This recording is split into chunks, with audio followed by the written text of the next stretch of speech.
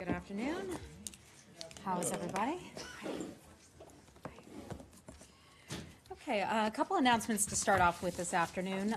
First, I would like to say that on Tuesday, June the 26th, our Deputy Secretary John Sullivan delivered the U.S. statement to the fourth special session of the Conference on States Parties, urging the OPCW member states to address the current crisis resulting from the rise in use of chemical weapons.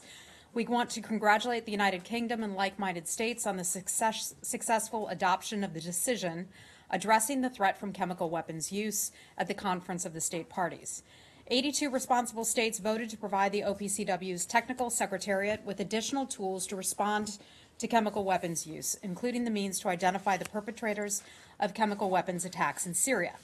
Efforts to delay and obstruct its passage by Russia, Syria, Iran, and China were unsuccessful. The decision calls on the Technical Secretariat to establish arrangements for identifying the perpetrators of chemical weapons attacks in Syria by using all potentially relevant information regarding the origin of the chemical weapons for instances in which the OPCW's fact-finding mission has determined chemical weapons were used.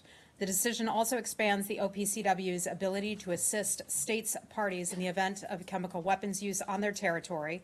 It authorizes it to share information related to chemical weapons use with other investigative efforts, and it empowers it to further facilitate capacity building. Attribution is a key step toward ensuring that chemical weapons cannot be used with impunity. The United States remains fully committed to a future free of chemical weapons, and we look forward to the progress that will come from the adoption and the implementation of this decision. When we have more on that, we'll let you know.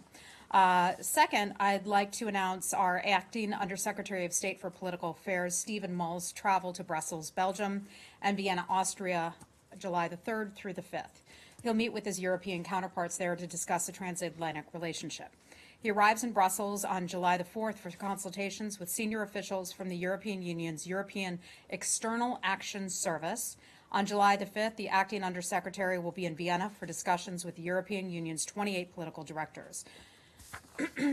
Next, I'd like to announce that the Secretary next week, after a whirlwind trip around the world, will be traveling to Mexico City on July the 13th. We anticipate that the Secretary will meet with President Peña Nieto, Foreign Secretary Vidagré, and also the President-elect López Obrador. Secretary Pompeo will reaffirm the U.S. partnership with Mexico to combat transnational criminal organizations and also the opioid epidemic. He will also discuss efforts to enhance trade, curb irregular migration, and manage our shared border. The Secretary will discuss continued U.S.-Mexico cooperation with the Nieto administration throughout the transition. The United States looks forward to working closely with President-elect Obrador to continue strengthening the U.S.-Mexico relationship after the new administration takes office on December the 1st. And lastly, I would like to say congratulations to a member of the State Department Press Corps. Many of you know Alicia Rose from NHK. She's traveled on the road with us and has been here, I think, every day, at least since I've been here. Alicia will be leaving NHK to go to law school, correct, in Los Angeles? Yes, so congratulations to you. We're excited for you, and best wishes. Godspeed. And then while I'm on that note, I'd like to congratulate Josh Letterman. You're former. Yeah, you're a former, like Ponch and John, or like Bo and Luke Duke. Josh. Wow. And you gave, is now taking off. And you said I showed my age with a $6 million man. I'm sure many of you know who both of those all those characters are. John, anyway, so congratulations to Josh. Well-deserved success, and good luck to you at NBC News, and welcoming Susanna once again. And with that, I'd be happy to take your questions. Heather, the Secretary, before he goes to Mexico, yes. His first stop of the trip that he's leaving on this week is in North Korea, as you know. The President tweeted this morning that if it weren't for him, meaning President Trump, that we would be now at war with North Korea. Does the Secretary, does the State Department share that view? Well, you know, I think back to where we were 1 year ago today, actually 1 year ago tomorrow. Many of you will remember the 4th of July. Many of you were contacted to have to return to work. I know I was in New York planning to go to fireworks with my family, had to hop on an earlier flight to come back to Washington. Why? because there was an ICBM launch on the part of North Korea. So if we look back to where we were 1 year ago, we're in a good position today, and I think that's what the president was simply referring to. A lot of people were in panic. A lot of people around the world were very concerned about what would happen between the United States and North Korea, and the fact that our secretary is now getting ready to go on have his fourth meeting with the North Koreans in less than 3 months, I think is a testament to just how far we've come. All right, and then just one last one on that same one. The secretary is aware, right, that the Korean War ended not with a peace treaty, but rather with an armistice. And so technically, all the combatant parties to that conflict are still at war, right? He understands that. I don't understand why we're doing a history lesson here, Matt. What's your question? Because the president in his tweet said we would be at war with North Korea if it weren't for me, and because Matt, of the situation. Come on. I think what the president is referring to is where we were 1 year ago. And how many of your friends, how many family members asked you for your honest assessment about whether or not we would be in this situation? I would be willing to guess that a good number of people asked you that very question. We're in a good spot today. The secretary is looking forward to having meetings with his North Korean counterparts. And we go into this eyes wide open, but nevertheless, we've made a lot of progress in the past year. Last one is just extremely tangentially related. It's just a day. When did Steve Mull start as the acting? He's been sort of performing those functions for a few weeks now. When exactly he received the designations, that I don't know. All right, thanks. But we're thrilled to have him back and on board. Okay, let's finish up on North Korea before we move on to something else. Okay, hi, Janie.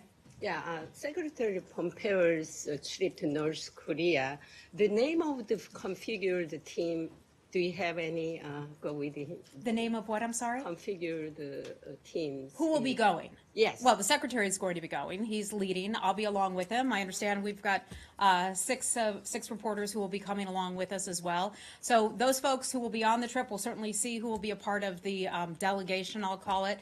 And I'll just leave it at that right now. John Bolton's go with him. Pardon me? John Bolton's go NSA. Oh, is he going to North Korea? Not to my awareness, but I don't speak for Ambassador ask Bolton. you. Yes, See no. But I'd refer you over to the NSC for any questions about Ambassador Bolton's travel. Okay, hey, how are you? Just to share with us the agenda of Secretary Pompeo's talks to the DPRK and what are the expectations for these talks? Thank you. Well, again, as I say, we go into this eyes wide open. We're continuing our conversations and also our consultations with the North Korean government about what the president and what Kim Jong-un agreed to at the Singapore summit. So we obviously have a whole lot to talk about.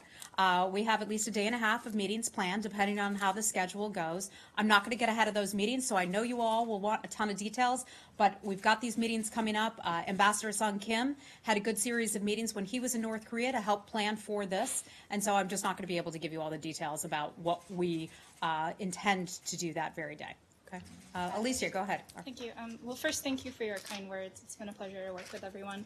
And I wanted to ask how confident the Secretary is that he can get firm and specific commitments from the North Koreans on making progress towards denuclearization. I think the Secretary has addressed that extensively, in which he said that North Korea is very clear in terms of our expectations.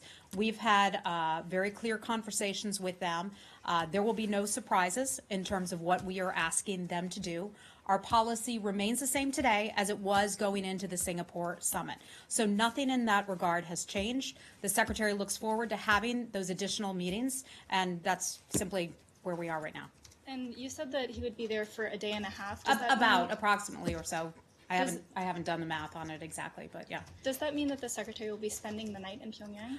Again, that's why I say we're not exactly there yet. I haven't done the math, but we're spending a good bit of time there. Okay. Okay. Hey, yeah. Heather, so John Bolton was mentioned as he told over the weekend in a media interview that North Korea could dismantle the WMD and ballistic missile program in a year. So my question for you is 1 year the timeline? And since you mentioned last year, July 4th, what do you expect to see North Korea be doing in July 4th next year? Well, I don't know how they traditionally celebrate that our holiday in North Korea, but I'm not going to speculate on anything that somebody may or may not do. The Secretary has said, and he's been very clear about this, and I know it's much to your frustration, but we're not going to get into all the details about the discussions that are taking place. In terms of a timeline, I know some individuals have given timelines. We're not going to provide a timeline for that. The Secretary is looking forward to having his meetings. A lot of work is left to be done, certainly. We go into this eyes wide open, very clear, with a very clear view of these conversations, and I'm just not going to get ahead of those discussions. Okay?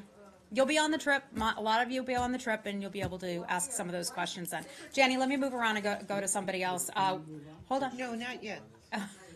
Okay, hold on. Let me head over to Reuters, and you're a summer intern, I understand, right? Okay, so it's intern season here in Washington. It is. Well, welcome on board. Thank you so much. Related to travel, what is the Secretary planning to accomplish in Vietnam? Why did he think it was important to include on this trip? And what are the preparations going into the Putin-Trump summit? And then I'd like to Let me take one at a time. Everybody will tell you how to do one at a time. In terms of Vietnam, Vietnam is an important partner of the United States. Vietnam is an incredible example of a country, a communist country, that has yet done very well, in terms of its economy, in terms of what it provides its people. In terms of the trade that the United States and many other countries do with Vietnam. So I think it's just a good example of a country that's doing well in the region, and that's part of the reason why we're planning to travel there. The Secretary has a lot of meetings planned while he's there, also a dinner that he'll be attending, where he'll be addressing some business leaders there, so we'll have a good chance to talk with him about that. Sorry, is that the extent of the relationship? Vietnam also throws dissidents in jail. Bloggers, etc. And we have covered who that. you routine. Yep. So is that going to be part of his visit as well? You know what? I or is don't it- have a full readout on what exactly that visit will entail, but as you know, Matt, when we have conversations with other governments, there are a whole host of things that come up, and a lot of things that we discuss privately that we don't, discuss here every single day. Okay. Also related to the travel, Daphne wanted to talk to you about the Brussels stop on Syria, the discussions on Syria. Okay. We'll move on from North Korea and we'll head over to Syria now then, okay? All right, go ahead. Okay. Can you tell us what We'll the come back to you, secretary? Can you tell us what the secretary is going to be telling the North Koreans in relation to these reports that they are continuing their research in secret locations? That's why I say, and I'm not going to get into any intelligence matters. That's not what we do at the State Department. We don't talk about intelligence matters. But the Secretary, we're all keeping a close eye, the U.S. government keeping a close eye on North Korea.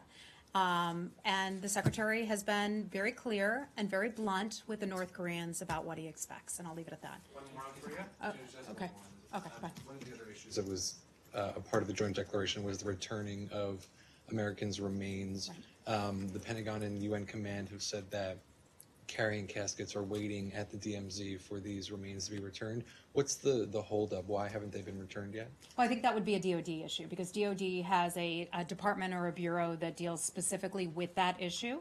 And so they apparently facilitated, some of the materials that would be needed to transfer any remains in a dignified fashion. So I would just refer you over to DOD for that. We don't have anything for you on that. But I will say that would certainly be a good sign if North Koreans were to fulfill that commitment, certainly. They Okay? say it's a diplomatic issue, though, because it's the North Koreans who haven't followed through on Who says it's a diplomatic issue? the Pentagon. I would refer you back to the Pentagon. The Pentagon has a robust department that deals specifically with these issues each and every day in difficult parts of the world. So I would refer you back to the Pentagon for that. Okay? All right, so let's move on from North Korea now. Okay, go ahead. You want to talk about Syria, yes. okay. And I have a question on Iran as well. Okay. We tend to stick to regions before we move on. So we'll Okay. go to Syria. If we get back to you with a question about Iran, we can do Okay, that. how much and what does the Secretary want to accomplish in Syria, in southern Syria, where Russia is currently in peace talks with the rebels? And I understand they've reached an agreement to hand over the weapons and allow Russian police or military police to enter rebel-held towns. Okay, I've not seen that specific report that you were referring to. The Southwest ceasefire area is something that the United States has paid very close attention to. over the past nearly 1 year. The United States, Russia, and Jordan have all been involved in trying to maintain a ceasefire that had held up until not too long ago. As many of you know, Secretary Pompeo spoke earlier today to Foreign Minister Lavrov. One of the issues that they did discuss with this was the Southwest Syria ceasefire situation. As we have talked about the ceasefire over the past year, we have on numerous occasions highlighted the fact that humanitarian aid was able to get in as a result of that ceasefire. And we also said that lives were undoubtedly saved because of that ceasefire. And now as we watch the situation there, we have extreme concerns about the situation. There are ongoing airstrikes. Some humanitarian aid had been stopped. We understand that some humanitarian aid may be getting back in again, at least for now, but it's certainly not a safe situation. So we're continuing to have talks with the Russians. We're continuing to have talks with the Jordanians and express our extreme concern about the situation there. Okay. Anything else on Syria today? Okay. Is there any meeting between Secretary Pompeo and Russia Foreign Minister Lavrov being set up or being discussed? Because I understand Secretary Pompeo is going also to Middle East and also to Brussels. Is there a pull-aside meeting? Is there a pull-aside? No, nothing is on the schedule, at least not at this point. Okay. All right. Saeed, go ahead. Thank you, Heather. Yes, 7 former U.S. ambassadors to the United Nations submitted a letter to Secretary Pompeo yesterday asking or urging him to reinstate the funding UNRWA. Could you share anything with us? Has he read it? Did he react to it? What is your position on that? I can just tell you, we don't comment, as a general matter, we don't comment on the Secretary's correspondence. So let me start out by saying that. We certainly have seen the reports about former U.S. officials expressing their concern about the situation. No decision has been made on UNRWA funding at this point. We talked about this about a week and a half or so ago. We continue to express our concerns about the mismanagement of UNRWA, about the fact that UNRWA every year about this time has its emergency funding appeal where they come to all kinds of countries and say, help, help, help, we need money. We feel that structural reforms need to be made and those reforms need to be put in place. And also that UNRWA should find some additional voluntary funding streams so that the burden sharing is not just on the United States, but on many other countries as well. There was a meeting back in Rome a few months ago that our Ambassador Satterfield had attended, in which other countries had expressed their interest in providing some money. So we hope that some other countries in the region will step up to that. I have a couple more questions also on funding to the Palestinian Authority. There were reports 2 weeks ago that funding was cut off. I'm sorry, there were reports that what? Aid to the Palestinian Authority was completely cut off or frozen. Could you share anything with us on that? I don't have anything for you on that. So I'm sorry, I can just tell you in terms of the UNRWA funding that that's still under review. And lastly, the Israelis denied entry to an American woman who was going in because of her activities. Is that something that in any way disturbs you, that they disallow Americans from going in because of their political views or their activism? I don't know the details of this particular case. Countries are, however, allowed to admit or not to admit certain people into their countries. Just leave it at that. But they said clearly that she was not allowed in because she supports BDS, which is really a peaceful movement. Well, that we as a United States government do not support what you call BDS. Okay, that's fine, but that's that still. I mean, it's a peaceful protest kind of movement. It's not in any way militant. You certainly and we will value not deny, freedom of expression. You don't deny anyone that, yeah. for supporting BDS. Yeah, I don't have the details on her particular case or on this particular case. We value the freedom of expression, and we'll refer you back to the government of Israel on that. This seems to have occurred time and time again. To the clergy, to professors, and so on. And you are not bothered by that. Okay. Last thing I will say is that countries are sovereign. They have a right to either admit or deny admittance to individuals at their border. Okay. But when you do find out more about this specific case, find out if there is a concern, because she is a U.S. citizen, and it is the mission of the State Department to assist Americans abroad in distress. It's one of your primary functions, safety and security of American citizens. And because she is apparently being denied entry into an allied country because of her expression of free speech, that would seem to me that you might take more than just a casual interest. So when you do look into it, please get back to us. Certainly Thank not, of course, always. Lori, go right ahead. Thank you. Are you concerned about the deteriorating security situation in Kirkuk? Because General Votel told us that the coalition, Peshmerga, and Iraqi security forces should all work together to address these problems. Is that your view too? You know, I would refer you to DOD, first of all, for any comments that General Votel may have made, but we certainly work with all of them to try to help ensure the security of Iraq.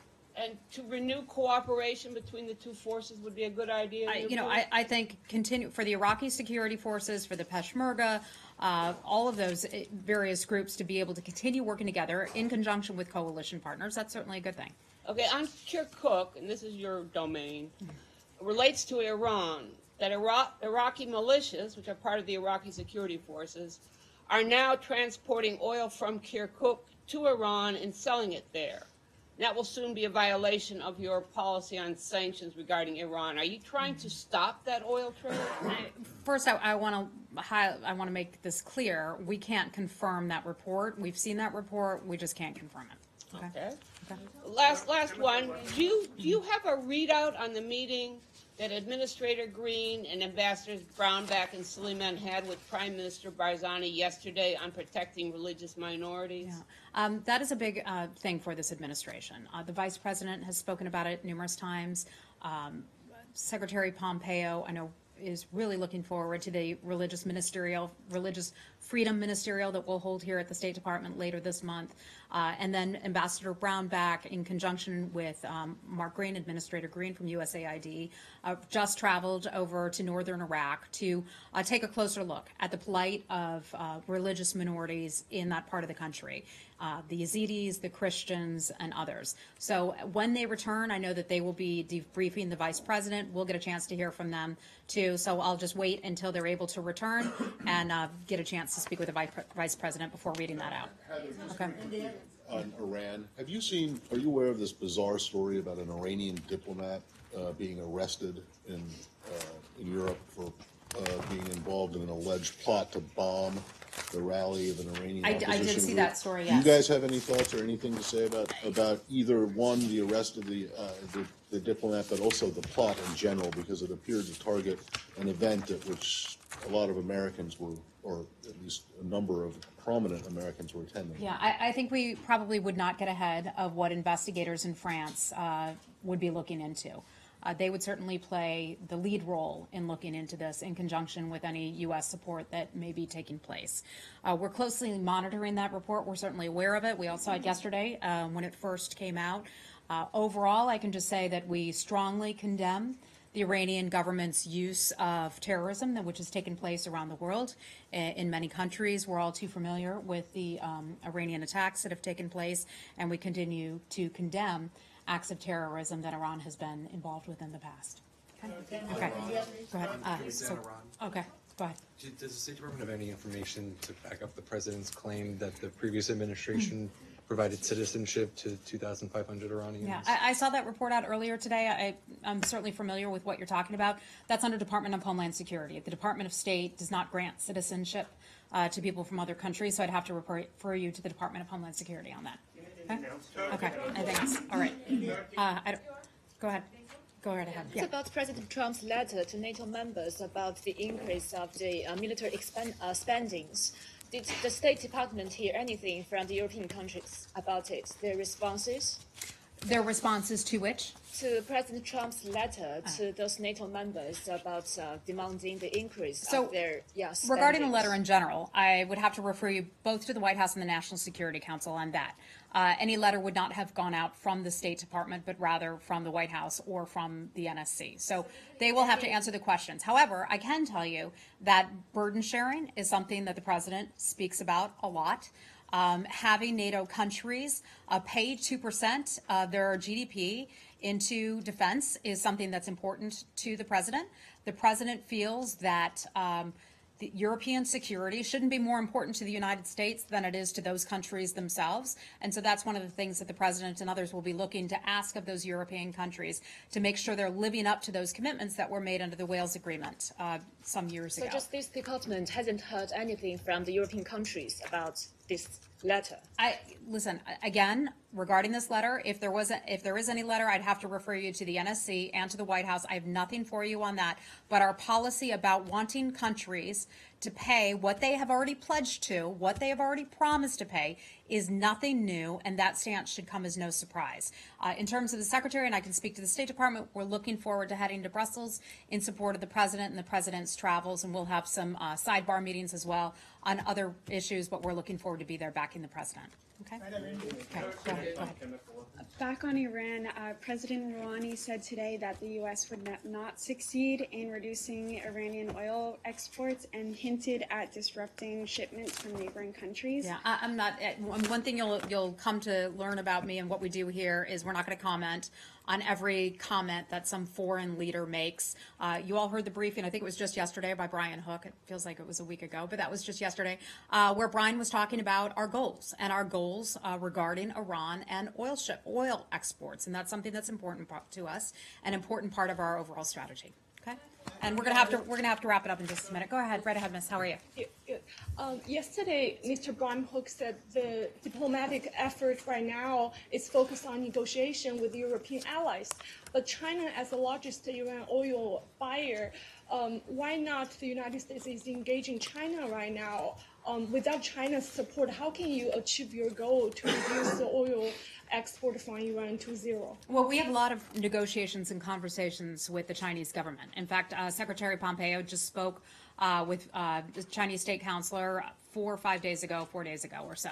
So we continue to have conversations with them on a lot of issues, from North Korea to Iran to other things as well. So we have a full plate that we're discussing with China on other things. Critics in China are saying that trade policy actually is a sovereign decision. Sorry, that what is? Trade policy actually is a sovereign decision. Why the United States can demand other countries to decide what to buy and what not to. I don't think that's what the United States is doing. What the President and the Secretary of State have talked about is free, fair, and reciprocal trade. And for far too long, we believe that the United States government and the taxpayers and United States businesses have gotten an unfair deal. So the President is looking to rebalance trade deals in that fashion. I've got to wrap it up and leave it at there, guys. Thank you, and we will look forward to seeing some of you on the road tomorrow. And have a happy 4th of July.